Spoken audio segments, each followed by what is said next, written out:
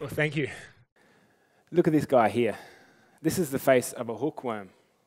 Now, how can anything with a face like that possibly be good for you? Now, most of us in the developed world, like regions of the world like Australasia, the US, or Europe, mostly learn about parasitic worms from giving our pets deworming medications, or also maybe the common but fairly harmless pinworm that infects mostly children and causes an itchy bum. But in tropical developing countries, like in Africa, Southeast Asia, or South America, parasitic worms are an enormous health problem and causing a range of debilitating symptoms. They can feed on your blood and make you anemic. They can cause intestinal obstruction. They can impair childhood development and may even cause death. Now, some of these worms include roundworms, like a friend up there, the hookworm. But there's also things like tapeworms, which you may have heard of. And they can grow up to meters and meters long and live in your intestine. There's also flatworms, like schistosomes, and they're a deadly parasite. Now, it's estimated around 2 billion people around the world are infected with parasitic worms. And that's around a third of the Earth's population. And currently, there are no vaccines to protect a human against any parasitic worm species. And it continues to remain the holy grail for researchers who work in my field. But believe it or not, I didn't always grow up wanting to dedicate my career to studying parasitic worms that live in your intestine.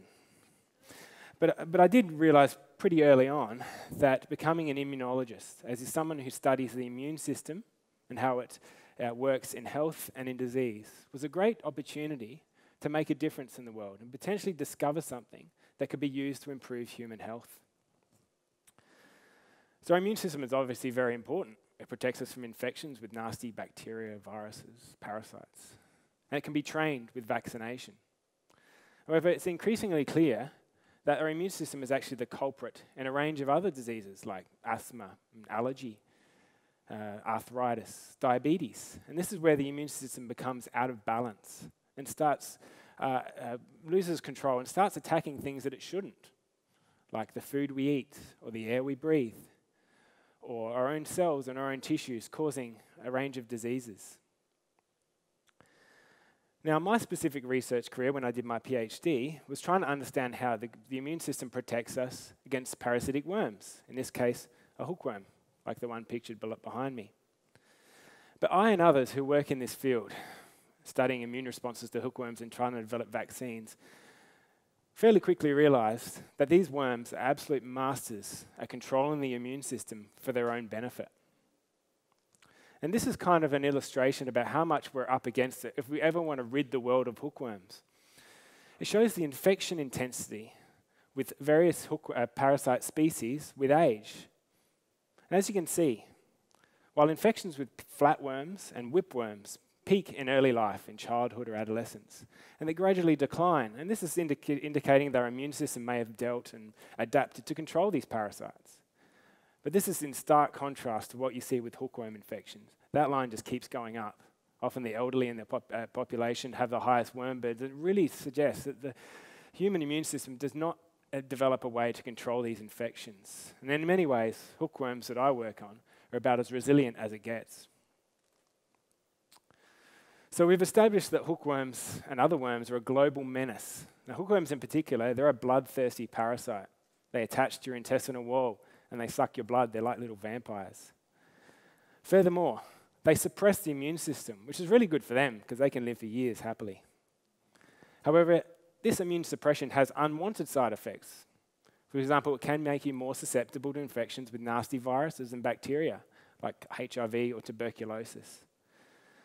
Also, this immune suppression might make you less able to be vaccinated against a range of other diseases. So if you think back to the title of my presentation today, Worming Away to Good Health, how can they possibly be good for you?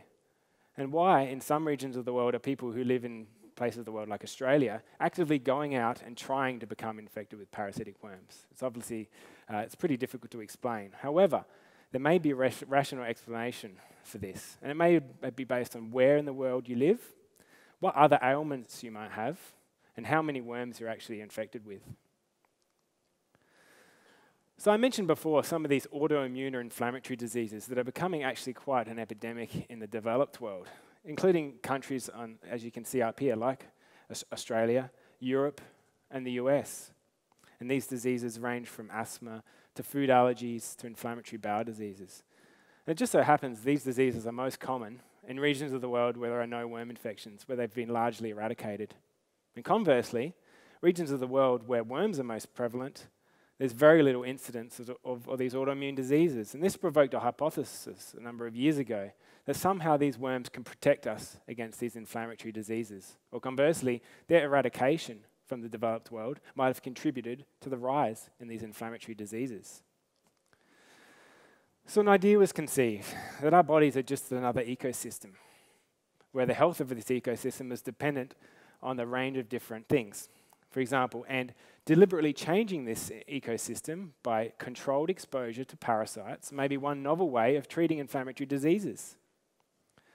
So for example, about 10 years ago, this idea was pioneered by researchers like Dr. John Cruz from Brisbane, Australia, as well as Dr. Joel Weinstock from the US.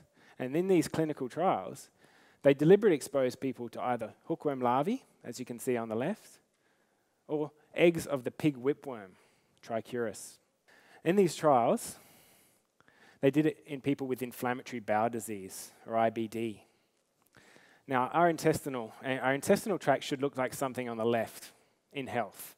It should be smooth, it should be relatively free of tissue damage. But in inflammatory bowel disease, it looks like the picture on the right. There's evidence of severe inflammation and tissue damage, and that causes a range of debilitating symptoms for these people, and there is no real adequate cure. But in these trials done 10 years ago, they showed that this, either exposure to hookworms or whipworms, did tend to reduce the severity of inflammatory bowel disease, which is really encouraging. Subsequently, these so-called worm therapy trials have been tried for a number of different diseases, including asthma, autism, multiple sclerosis, and ulcerative colitis, with fairly mixed results, depending on the trial. And it may suggest that, I guess, worm therapy may not be for everyone. But the promise of these trials suggests that more work should be done in this area. And in recent years, we did such a trial. We did it in people with celiac disease, which, for those of you who don't know, is a disease which infects the intestine when people eat gluten-containing foods, such as breads, pastas, pizza, beer. Now, in these people, they bravely consented to be infected with 20 hookworm larvae, which were applied to the skin, just as you saw in that video. So these 20 larvae were put onto the skin, and that's where they begin their interesting journey into the body. They actively burrow through your skin, and they make their way into your blood. They travel around the blood and make their way to your lungs. Then they wriggle up and down through your digestive system, where they reach their final home in your intestine. And in this trial, we then deliberately exposed people to gluten as spaghetti. We started at a very low level. These are not worms. We started at a very low level, like this 2-centimeter spaghetti straw, which you can see in the bowl on the left. But we know that this amount of spaghetti does contain enough gluten to make people sick, some people with celiac disease. But in our clinical trial, we were quite surprised that by the end of the trial, the people who had the hookworms on board were consuming a medium bowl of pasta every day with very little ill effects, with no ill effects.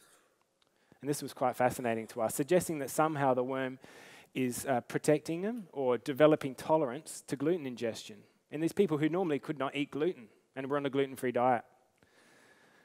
And at the end of the trial, all these participants were offered a pill to cure their worm infections and get rid of their worms. But all of the people declined. They wanted to keep their worms. And it said something about maybe, in low numbers, these parasites may be safe and well tolerated. So here's a short but a little bit graphic video, but this is a video of an endoscopy of one of the trial participants at the end, and it nicely shows 2 adult worms living in the upper small intestine. Now the larger worm on top, that's the female, but it's 1 centimeter long, so they're actually quite small. But she's filled with blood, so she's just had a meal. And the smaller worm underneath it there, that's the male, and he's trying to mate with her. And I think it's quite amazing that these 1 centimeter long worms can pump out the females can pump out tens of thousands of eggs every day, and they're released. But these people were infected. If they're sensible when they use toilets, then there's no risk of transmission to the wider community or reinfecting themselves. So I guess this brings us back to the central idea for my talk. There's some sort of a Jekyll and Hyde component to worm infections, depending on the context. So obviously infections with hundreds, if not thousands of worms is bad for you, especially these people who are already malnourished, or they may have some sort of complicating infection that can obviously exacerbate disease. But some of these trials suggest that maybe some parasites, if given in low numbers, are fairly well tolerated and they're safe, and they may actually be beneficial in some contexts. Now, I think it's amazing that these two seemingly distinct concepts, like parasitic worm infections and human inflammatory diseases, are actually quite closely linked. And it really suggests the power that worms have had in the evolution of our immune system. And for me as a scientist, being able to witness firsthand the discovery of quite an extraordinary thing in everyday life that could potentially better human health, make being a scientist and immunologist such a great job. But where does this leave us with worm therapy? Now, how would you feel if a doctor wanted to put some parasite larvae on your skin to cure your disease and you could feel them burrowing through? Or how would you feel if they gave you a cup of parasite eggs and asked you to swallow it? Now, a lot of you would say no, and I've thought a lot about it, and I don't know what I think about it. But then again, I don't have a chronic inflammatory disease. I mean, there are people out there with some of these conditions, there is no adequate cure, and they've tried conventional treatments and they just don't work. And if something like this could cure their disease or help them in any way, then you can perhaps understand the mentality of why they would infect themselves with hookworms. But researchers such as myself or clinicians around the world are not necessarily wanting to go around infecting people with live worms. Now, that may be a little bit risky, and it probably is not acceptable to the wider community in the long run. But what we are trying to do, and others around the world are trying to understand, is what these worms do to our immune system. And specifically, do they release a specific factor or a molecule that interacts with our immune system that could be produced as a medication and included as a pill that could have the same effect as the live worm? And we feel that this sort of worm molecule treatment would be more acceptable and marketable to the wider community and could conceivably be used to treat a range of inflammatory diseases, not just celiac disease. And I thank you.